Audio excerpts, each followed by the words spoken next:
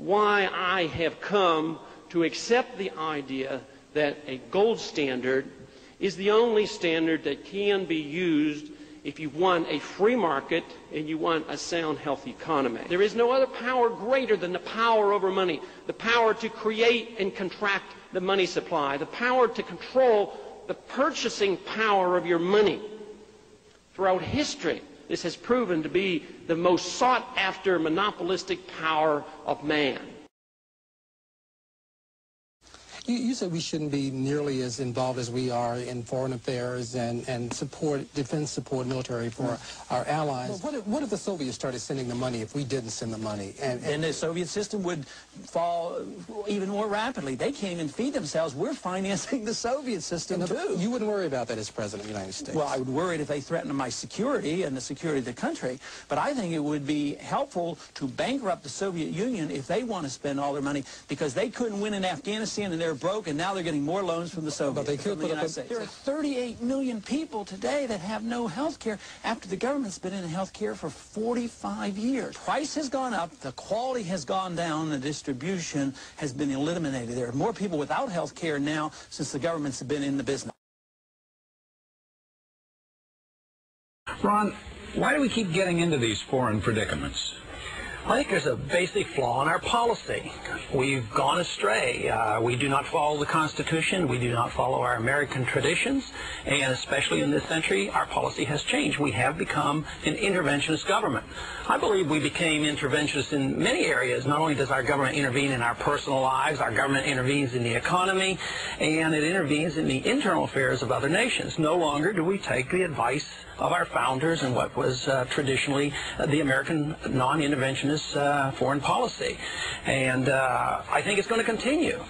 This is not a tactical fight. This is not a discussion of when you should go in. The left and the right so often argue about, well, we should go in, he's the enemy, we'll attack him, but we'll let this person alone. And then they switch and they flip-flop, and we lead to a disaster. We don't know why we go into these areas, and it leads to disasters like Korea and Vietnam. We allied ourselves in the 1980s with Iraq in its war with Iran and assisted Saddam Hussein in his rise to power. As recent reports reconfirm, we did nothing to stop Hussein's development of chemical and biological weapons, and at least indirectly assisted in their development. Now, as a consequence of that needless intervention, we're planning a risky war to remove him from power.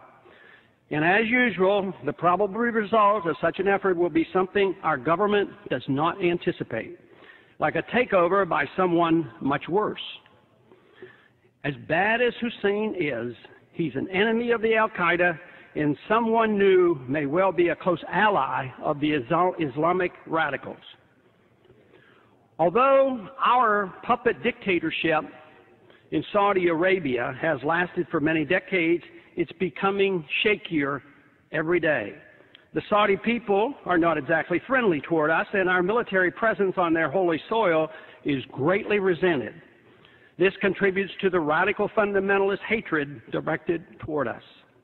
Another unfavorable consequence to America, such as a regime change not to our liking, could soon occur in Saudi Arabia.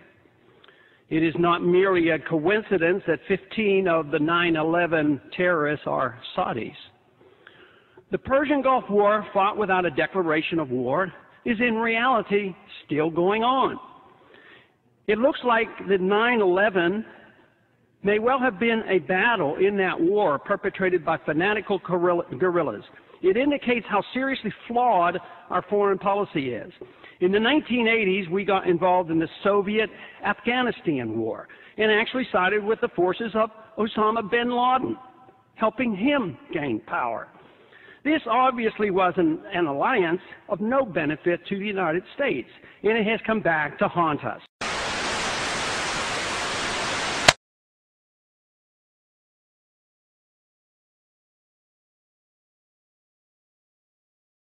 Congressman Paul, you voted against the war.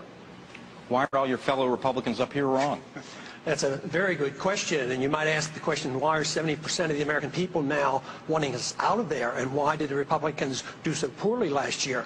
So I would suggest that we should look at foreign policy. I'm suggesting very strongly that we should have a foreign policy of non-intervention, the traditional American foreign policy and the Republican foreign policy. Throughout the 20th century, the Republican Party benefited from a non-interventionist foreign policy. Think of how Eisenhower came in to stop the Korean War. Think of how Nixon was elected to stop the mess in Vietnam. How did we win the election in the year 2000? We talked about a humble foreign policy, no nation building, don't police the world. That is a conservative, it's a Republican, it's a pro-American, it follows the Founding Fathers, and besides, it follows the Constitution.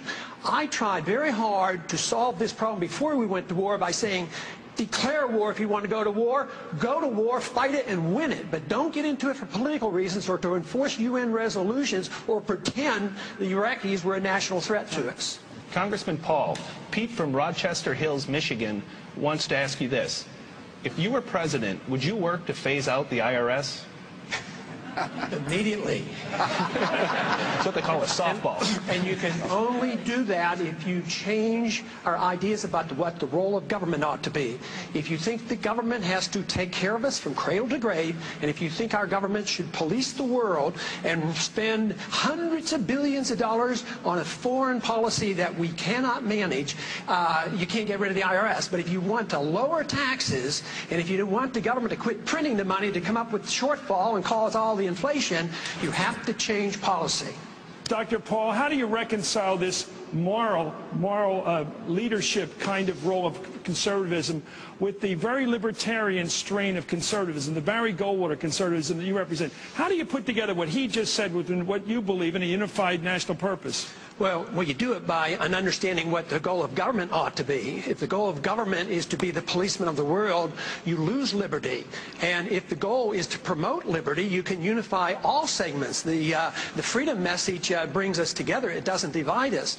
I believe that when we overdo our military aggressiveness, what it does, it actually weakens our national defense. I mean, we stood up to the Soviets. They had 40,000 nuclear weapons. Now we're fretting day in and day and night about third world countries that have no army, navy, or air force, and we're getting ready to go to war. But the principle, the moral principle, is that of defending liberty and minimizing the scope of government. And I'm sorry, we have to go on. We have to go on. Congressman Paul, Bob Hussey from Minnesota writes that perhaps the most important skill a good president must have is the ability to make good, sound decisions, often in a crisis situation. Please cite an example when you had to make a decision in crisis. I wonder if he's referring to a political decision like running for office or something like that. I guess in medicine I made a lot of critical decisions. I mean, you're called upon all the time to make critical life-saving decisions. But I can't think of any one particular event where I made a critical decision that affected a lot of other people. But I think all our decisions we make in politics are critical. My major decision, political decision, which was a constitutional decision, was to urge for 5 years that this country not go to war in Iraq. We have Mrs. Reagan here. The camera will not focus on her, but I will tell you it will now focus on you. Mrs. Reagan wants to expand federal funding of embryonic stem cell research. Will that progress under your administration? Dr. Paul, yes or no on federal funding? Programs like this are not authorized under the Constitution. The trouble with this, issues like this is, in Washington, we either prohibit it or subsidize it. Right. And the market should deal with it and the states should deal with it. Okay, let's start with an enjoyable down the line, okay? I want each candidate to mention a tax he'd like to cut, in addition to the Bush tax cuts, keeping them in effect. Well, in my first week, I already got rid of the income tax. So my second week, I would get rid of the inflation tax. It's a tax that nobody talks about. We live way beyond our means with a foreign policy we can't afford and an entitlement system that we have encouraged. We print money for it, the value of the money goes down, and poor people pay higher prices. That is a tax. It's a transfer of wealth from the poor and the middle class to Wall Street. Wall Street's doing quite well, but the inflation tax is eating away at the middle class of this country. We need to get rid of the inflation tax with sound